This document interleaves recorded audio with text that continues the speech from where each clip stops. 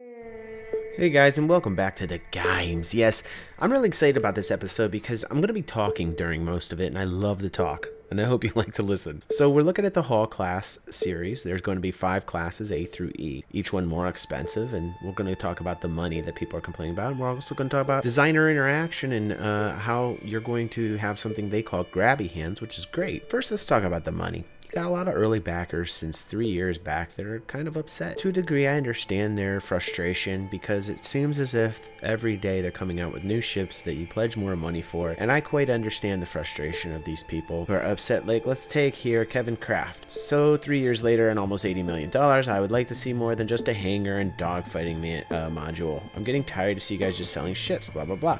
Go down here, Matthias Grummer, dear Chris Roberts, and Cloud Appearing. I am a fan and supporter since founding, but lately I'm really concerned. Should I request my money back? So you've raised $80 million for the game, and I don't see any development. So let's talk about what we do see, okay? Yes, we do see the arena commander and the dog fighting and the ships being daily, which would bother me if I was a 3-year backer. But, you know, let's talk about Grabby hands, okay? It's an idea they're coming up with on how you can interact with every piece of pixel on your screen. Now, this takes a lot of time to develop, and I think one of the things that people have to realize is that when you're talking about a game of this scope and magnitude, they have to deliver.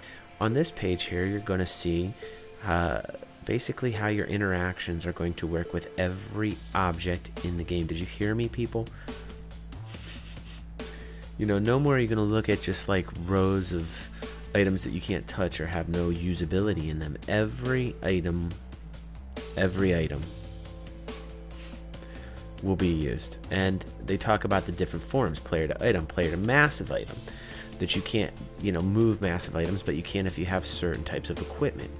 Player to containers, how they're going to have crates and what they call tanks. Crates being kind of like the catch-all, store-all things that you can put everything in.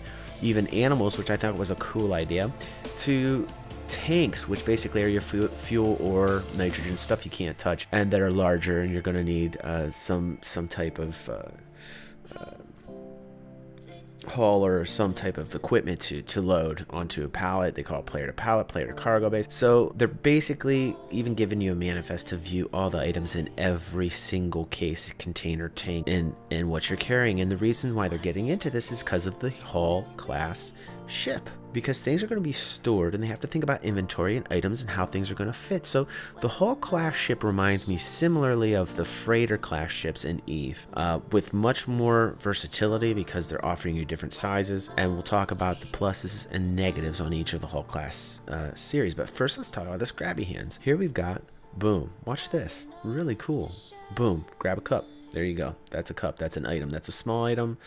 Boom. I can drop it. I can also pick it back up. And I can place it down.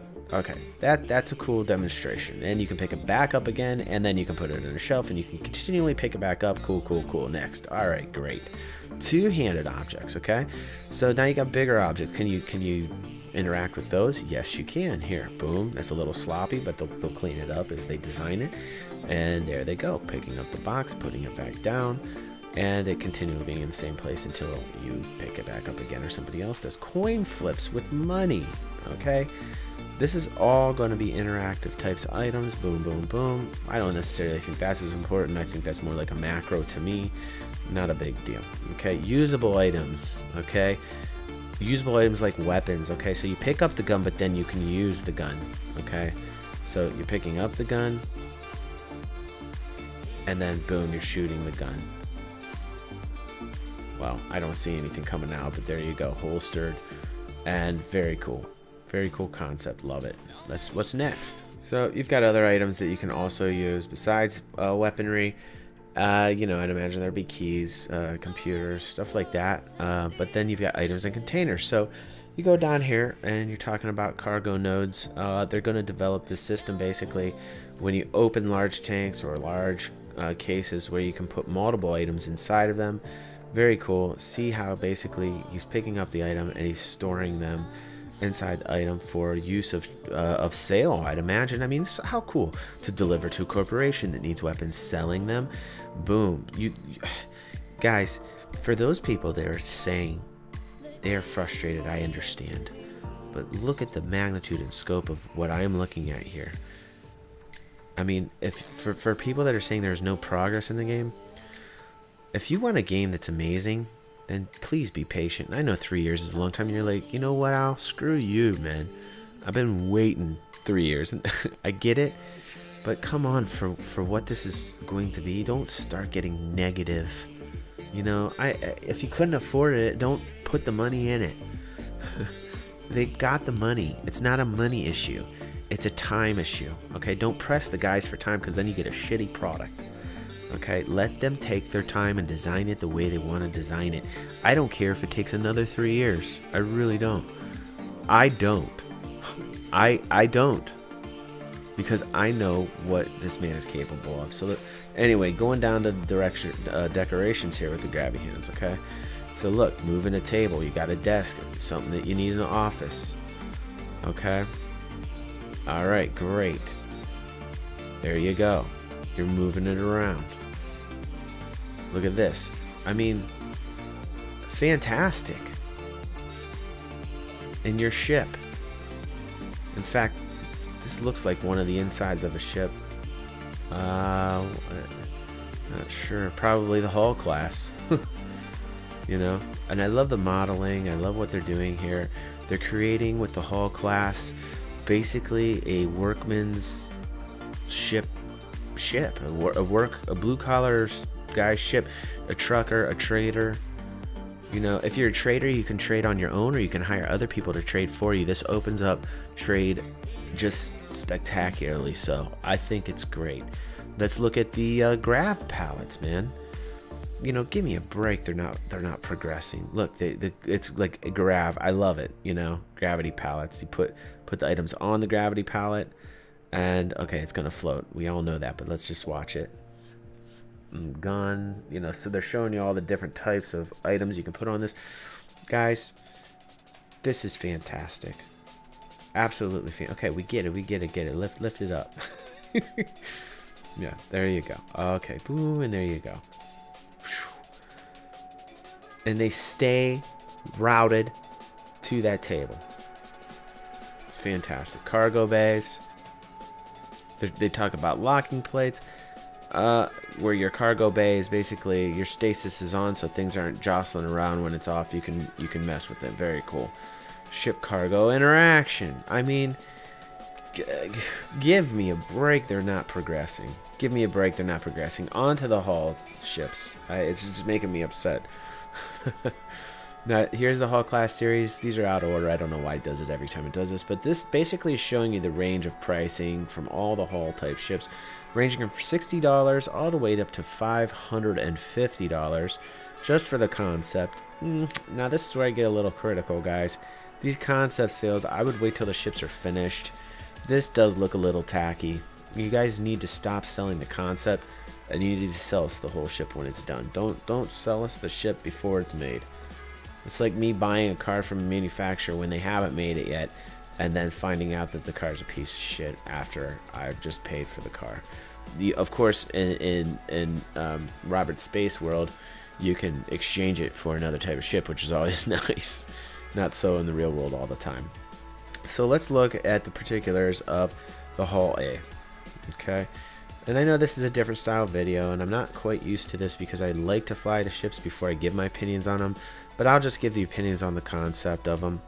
The Hull A, it's the most, you know, it's a small guy. It's the small little trucker. You're just starting out. Beginning type of trade. Let's see here what we got. There's your technicals.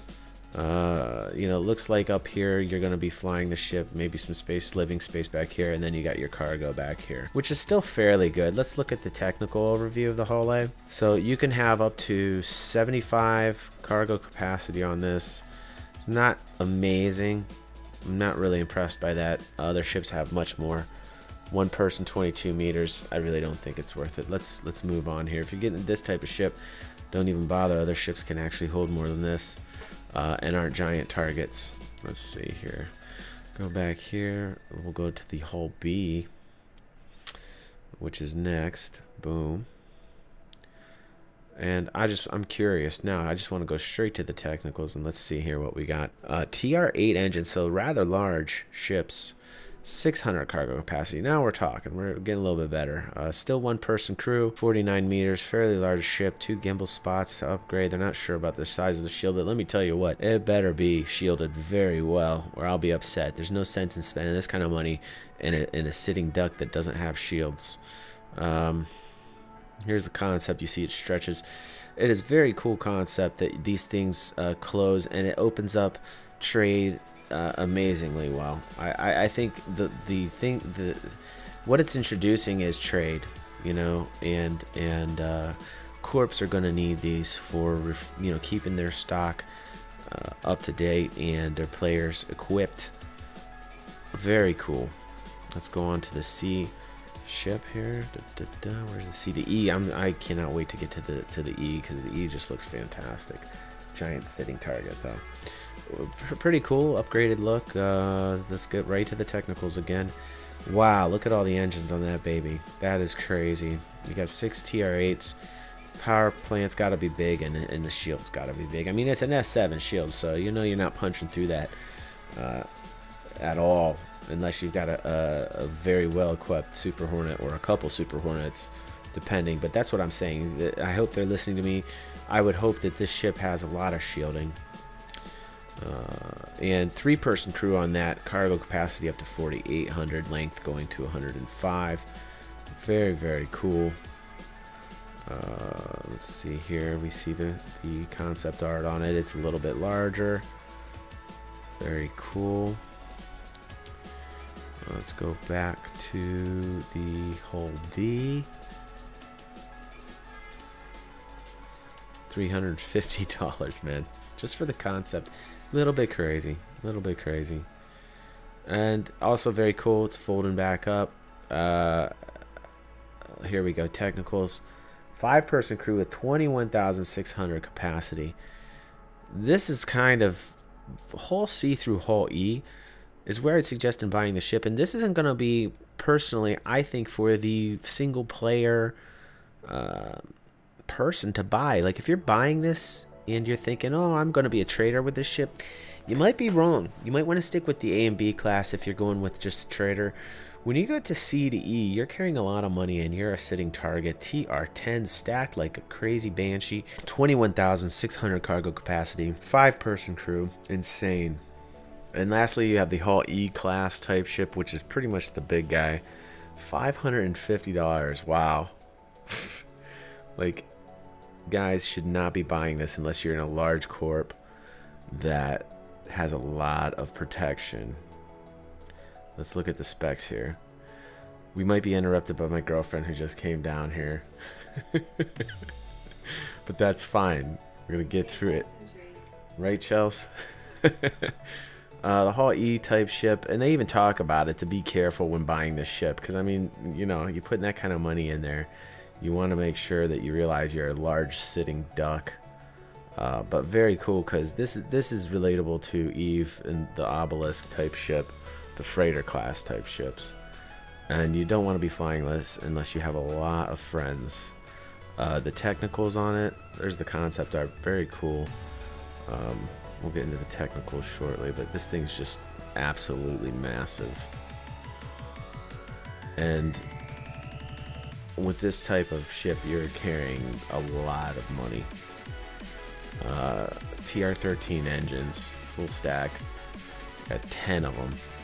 And again, shield better be huge on this, because you're not going to be able to, I mean, you got lots of gimbal mounts on here, but I don't know how effective that's going to be. S4, S3 size gimbal mounts, 8. So I mean, it does have a lot of gimbal mounts on it, but your line of sight when you're firing from your turrets is going to be covered from all the cargo, so you're going to have to be really careful. 154,000 cargo capacity, 5-person crew, 372 meters in length. So this ship is absolutely massive. And I think the hull type class series ship is a really cool idea, because it opens up trade, like I said before. And boy, I'd hate to be the guy flying that that actually get shot down. Like your name is Mud, and nobody's ever gonna like you again. And they'll probably say you owe the corp this amount if you blow up. But anyway, hope you enjoyed this series. I hope I explained to you the whole series. I wish that they had the ship available to fly instead of just selling the idea of it, which I think, again, is a little bit, you know, kind of out there. Personally, they need to finish the ship, and then you buy the ship. Buying the concept even is a stretch even for me, even though I believe in Chris Roberts and know he's a great designer and fulfills his promises. Still, that makes me a bit nervous. I'm not plopping down any money like that in a game where, you know, here's the idea of the ship. You know, it's like I got some land in Florida. But anyway, be patient. Chelsea's laughing at me.